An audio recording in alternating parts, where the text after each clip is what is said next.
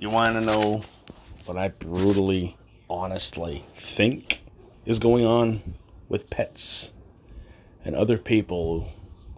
Pets mainly who are not, and people who are not, people who have kept their faith. The people that have been unfaithful and has done the unfaithfulness twice are now producing sinful spikes.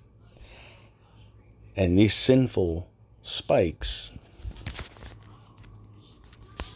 are leading to illness now in pets. Because it tells you the last 6 months. Sounds familiar, huh? 666. Anybody? Yeah. That's what I say, what's up?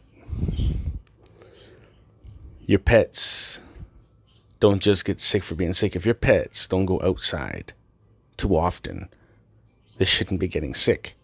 So maybe put 2 and 2 together. Okay?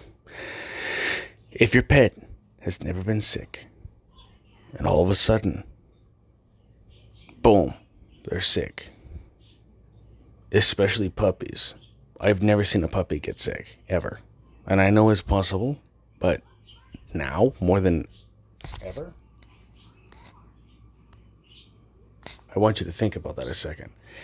If you want to take the path of unfaithfulness, once, twice, maybe 3 times, you want to keep being sinful and shameful and prideful about it, everything you love in time, your birds, your dogs, your cats, your turtles, your rabbits, your ferrets, your mice, your rats, whatever you have, your snakes, whatever you have, eventually they're going to perish because of your choices.